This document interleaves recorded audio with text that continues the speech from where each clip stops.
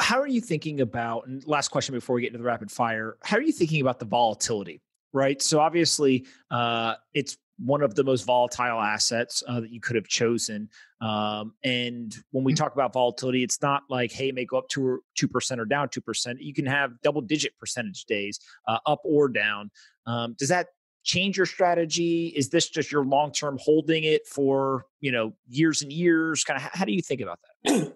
Well, so first of all, I think the volatility is falling. And I think all you got to do is look at the chart. And there's a narrative everybody wants to say that they know something about crypto, wants to jump up and say, well, it's volatile.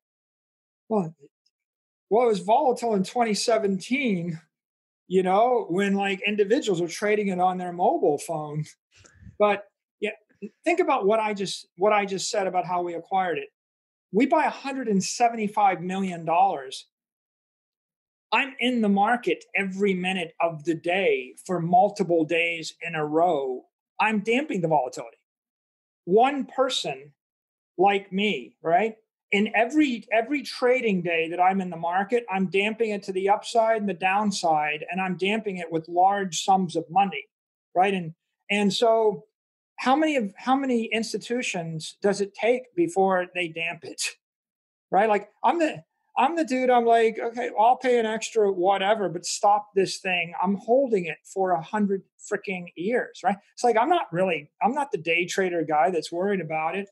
So I think that as the institutions come in and as they buy bigger amounts, they're damping the volatility. And that's my first observation. My second observation is crypto trades 168 hours a week.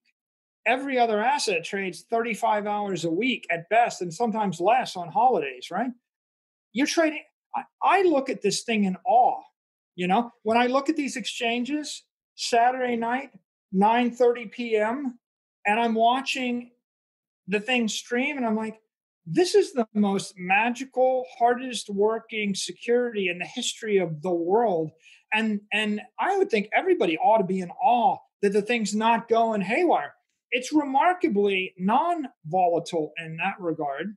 Like, in my opinion, you could go into the market and you could liquidate 50 or $100 million worth of this stuff in a matter of an hour, any hour of the day, any day of the week, on a holiday, and maybe you take a 3% haircut.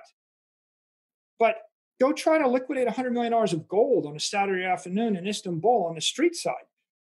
So that my answer is I don't think it's that volatile. But my other answer beyond this, let's be honest, there's a negative real yield on everything else I can buy.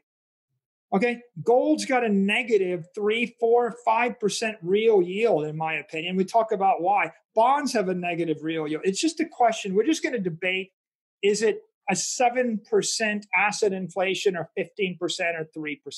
But it doesn't really matter.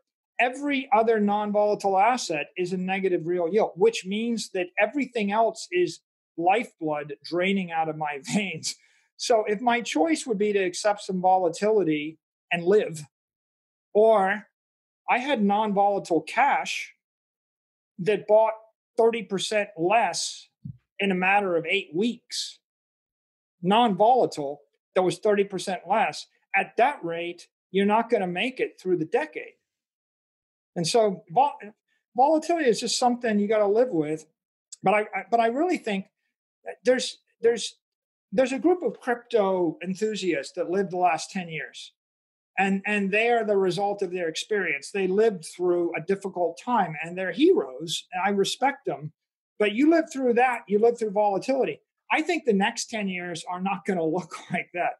I think the next 10 years, as you have people coming in that are moving hundreds of millions of dollars in and out of the market, they're going to tend to damp all the volatility, and the institutions are going to damp it because in their interest.